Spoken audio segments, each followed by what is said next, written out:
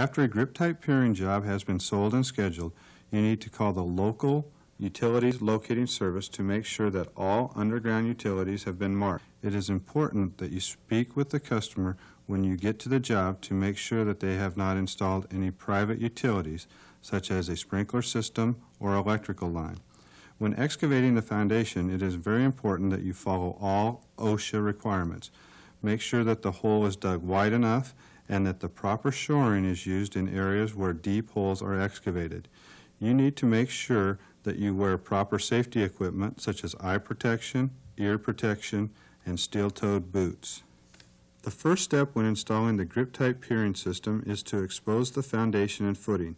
There are several ways to expose the footing. You can dig individual holes on the inside or outside, or dig out the entire foundation wall. When digging out the foundation walls to expose the footing, you will need to dig 6 inches below the footing. After you have exposed the foundation, or before you start to dig individual holes, you will need to determine the location where the piers are going to be installed. You should place the first pier no further than 2 feet from the corner, and depending on the condition of the footing and or the weight of the structure, you should place piers every 3 to 6 foot apart. However, piers should never be placed more than 6 foot apart. If there are cracks in the footing, you will need to place a pier directly under any crack. After exposing the footing, clean off all foreign materials from the top of the footing, dirt, mortar, concrete, in the area where the piers are to be installed. Using a rotary hammer drill, such as a DeWalt model 25650, drill 5/8 inch holes through the footing approximately 3/4 of an inch away from the wall. Placing a 1x2 board standing on edge along the wall is a great way to keep the holes straight in line and save you time later during footing preparation. Drill the holes every 2 inches for a total length of 18 inches along the foundation. From the first and last holes, drill holes perpendicular from the wall every 2 inches to the edge of the footing. After drilling all of the holes, use a jackhammer to break out the section of footing that was drilled. Jackhammer one of the perpendicular sides and then the other. Finally, jackhammer along the holes next to the foundation. Once you have jackhammered the sides, if there is no rebar in the area of the section of footing you are breaking out, it should break out easily. Now that the section of footing has been broken out and removed from the area, it is time to prepare the front of the footing so that the Grip-Tite piering bracket can be installed. Using a rotary or chipping hammer with a 2-inch chisel bit, smooth the front of the footing so that the bracket will fit flush against the footing. Make sure that the front of the footing is flat and not tapered in either direction. If the footing is not properly prepared, it will chip out large sections of concrete or possibly even cause the footing to break. After you have the front of the footing prepared, you will need to remove the dirt from under the footing in this area. You will need to remove the dirt from the bottom of the footing down approximately 6 inches so that the bracket and cribbing can be installed. This is most easily done by using a rotary hammer drill with a shovel bit and a small shovel. Now that most of the dirt has been removed from below the footing, it is important to check and make sure that there is no dirt stuck to the bottom of the footing. This is the most critical step in the bracket installation process. If you do not remove all of the dirt from the bottom of the footing, it will cause problems during the rest of the pier installation process. Problems such as the bracket moving or bending and or the tubes bending. There are several ways to remove the dirt that is stuck to the bottom of the footing. You can use a small shovel, pry bar, shovel bit on a chipping hammer, or a chisel and hammer. Once you think you have removed all of the dirt from the bottom of the footing, you should remove your glove and check the bottom of the footing to make sure that there is no dirt on the bottom of the footing. If there is any dirt remaining on the footing, you must continue to remove the dirt until there is no dirt stuck to the footing. After all the dirt is removed, check to see if the bottom of the footing is level, both side to side and front to back. If the bottom of the footing has a noticeable angle, you are going to need to make it level. There are several ways to do this. The best way is to use a concrete saw and cut it. If you do not have a concrete saw, you can use a chipping hammer and chisel. Using a chipping hammer and chisel is time-consuming, but if you don't properly prepare the footing, you will have the same problems as if you did not remove all the dirt from the bottom of the footing. Now that the footing has been properly prepared, you will need to dig a small hole in the middle of the area that was prepared for the piering bracket. This hole will need to be approximately 4 inches wide and 8 inches long, 4 inches under the footing and 4 inches in front of the footing. It is now time to place the pier bracket under the footing. Start by placing the bracket on the starter tube so that the friction ring is under the bracket. Place the starter tube in the small hole you dug in the prepared area under the footing. Once the bracket is under the footing, pull it up to the bottom of the footing and secure it in place with small pieces of wood on both sides of the bracket. This wood cribbing will hold the bracket tight against the bottom of the footing. While placing the wood under the bracket, make sure that the starter tube is at a slight angle away from the foundation wall, approximately 5 degrees. The next step is to place the hydraulic ram onto the pier bracket. After you place the ram onto the bracket, insert the hydraulic control valve into the top coupler of the ram and the hydraulic T into the bottom coupler of the ram. With the control valve and the T in place, connect the hydraulic hoses to one side of the control valve and the T and the dead-end plug that came with the pump to the other side. The hose that is connected to the control valve at the top coupler of the hydraulic ram needs to be connected to the coupler where the gauge is on the pump. The hose that is connected to the T at the bottom coupler of the hydraulic ram needs to be connected to the other coupler on the pump. Once the hoses have been connected from the hydraulic ram to the pump, make sure that the switch on the pump is in the on position. The pump motor will not run until you turn the on button at the pennant switch to the on position. After making sure that you have power to the pump, put the control valve on the pump in the drive position, handle towards the gauge. Use the pennant switch, push the drive cylinder down until the cylinder head is tight against the starter tube.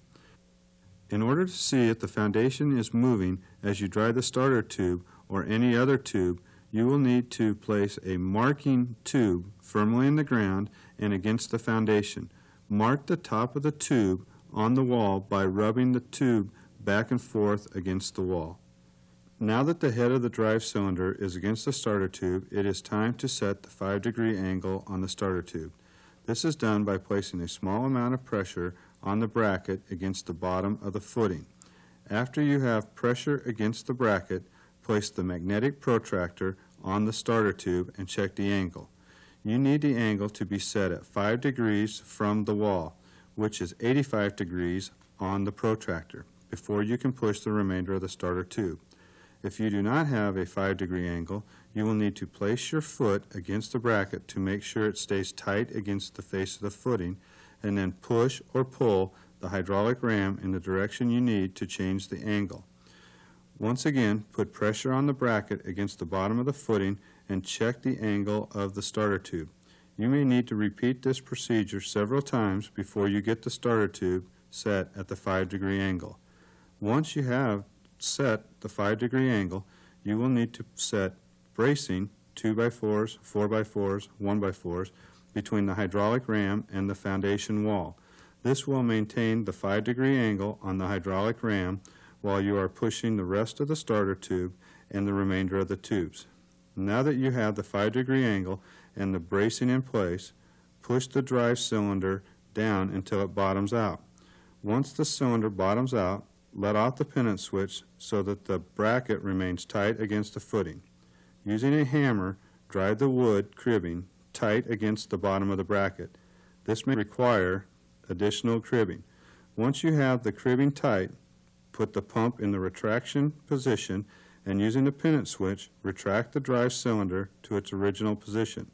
Place the Grip-Tite driving tube, commonly called the shorty, onto the starter tube, then use the drive cylinder to push the remainder of the starter tube into the ground. Remember to keep your eye on the marking tube anytime you are driving a tube. You are now ready to push the Grip-Tite tubes until you reach load-bearing strata, never exceeding 4,000 psi on the pump gauge. You will push the tubes in the same method as the starter tube. There is a coupler on the bottom of each tube that will slide into the top of the previous tube. Make sure that you keep the cribbing tight under the bracket. It is very important that you watch the top of the marking tube against the foundation to see if the foundation is moving. If the foundation moves over 1/4 of an inch, you are most likely at load-bearing strata. You will need to check to see if the foundation is touching the sill plate of the house. If the foundation is not touching the sill plate of the house, you are most likely not at a load-bearing strata. You will need to raise the foundation until it touches the sill plate and then continue to drive tubes until you reach load-bearing strata. Once the foundation moves with it tight against the sill plate, you will be ready to lift after the rest of the piers are driven. If a crack develops in the footing on either side of the bracket, you will need to bridge the crack with a piece of 2 by 4 by 1/4 inch steel tubing. You will place the steel tubing on top of the pier bracket. Now that you have the steel on the bracket, raise the bracket tight against the footing, replace the cribbing, and continue to push the tubes until you reach load-bearing strata. Once you have reached load-bearing strata, you will need to prepare the tube so that you can place the Grip-Tite cap on the tube and prepare it for lifting. You will need to have 6½ inches of tube above the top of the bracket. If the tube is more than 6½ inches above the top of the bracket when you reach load-bearing strata, you will need to retract the drive cylinder and slide the Grip-Tite cutting guide over the tube. Do not remove the hydraulic ram. Measure up 6½ inches from the top of the bracket and set the cutting guide. Tighten the set screw on the cutting guide. Using the Sawzall or portable bandsaw, cut the tube off. While cutting off the tube, make sure that you wear safety glasses or a safety shield. Never look in the tube during the cutting process due to the fact that there is an updraft in the tube and the large amount of metal shavings could cause serious eye injury. Now that you have the tube cut off to the right height, you need to install the Grip-Tite reinforcement insert tube inside the last tube. In order to avoid difficulty later, the correct way to install the insert tube is to measure the distance from the top of the peering tube to the coupler in the ground of the same tube. Cut the reinforcement insert tube 3 inches shorter than the distance from the top of the pier tube to the coupler. This will allow you to insert another tube should it be needed at a later time.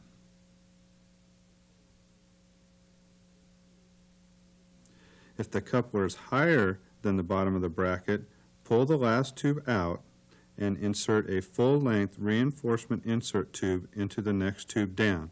Then replace the last tube and cut it off to the required 6½ inches. You could also use a Grip-Tite 3-inch tube coupler and a piece of previously cut tube to accomplish the needed 6½ inch height.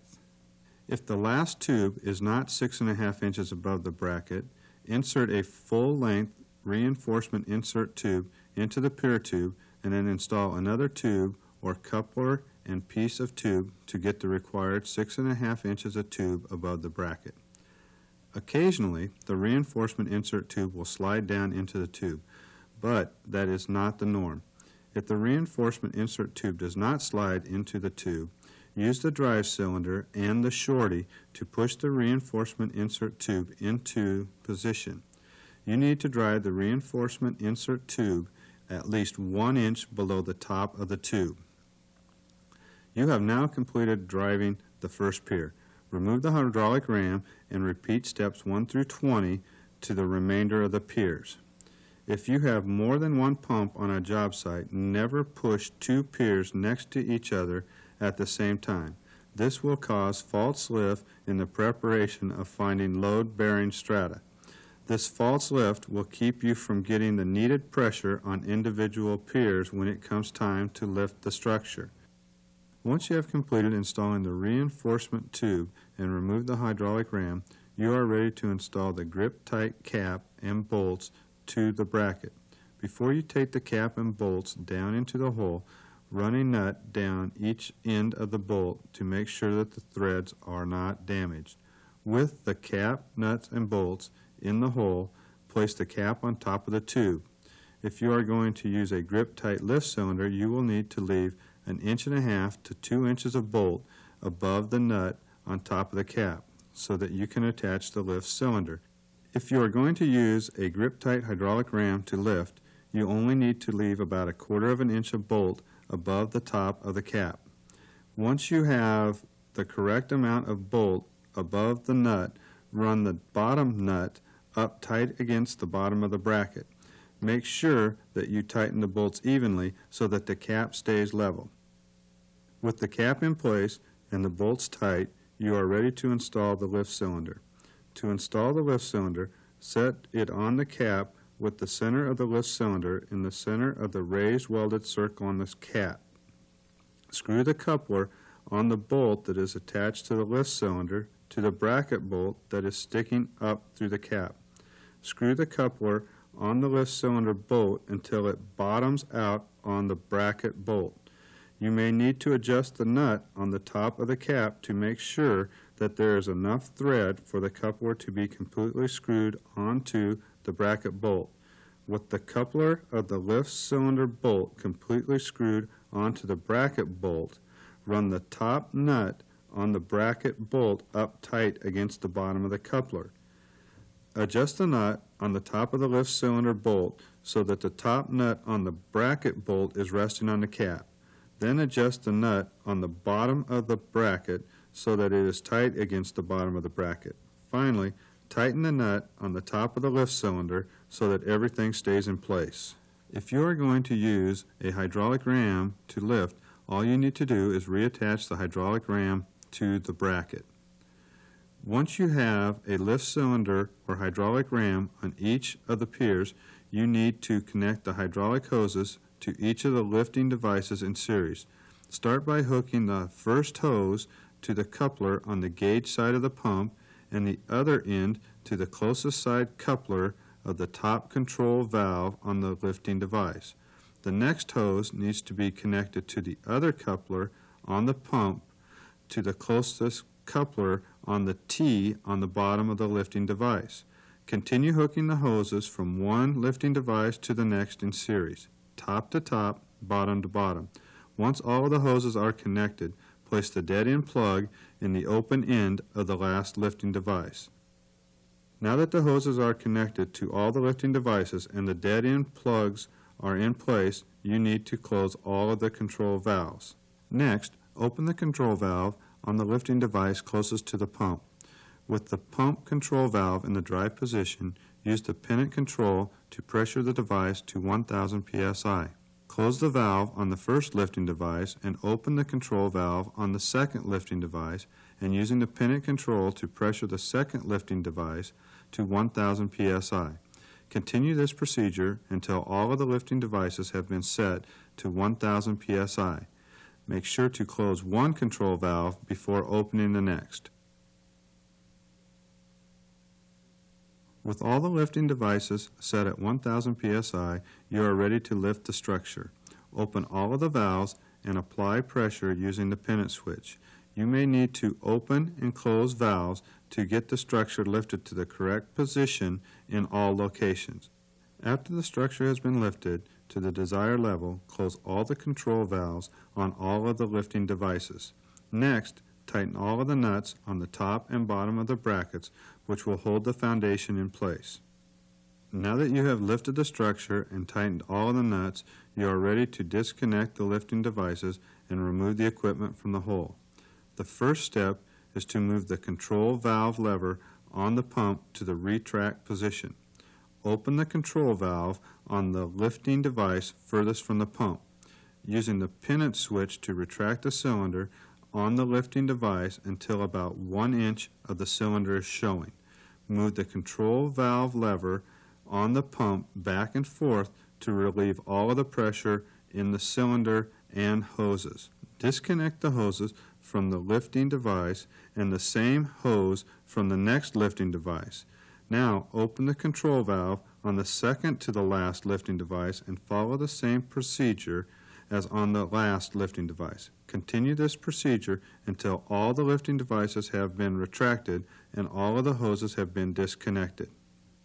Having disconnected all of the hoses and removed them from the area, you are ready to disconnect the lifting device. In order to remove the lifting cylinder, you will need to unscrew the coupler on the cylinder bolt from the bracket bolt and remove the lift cylinder from the work area.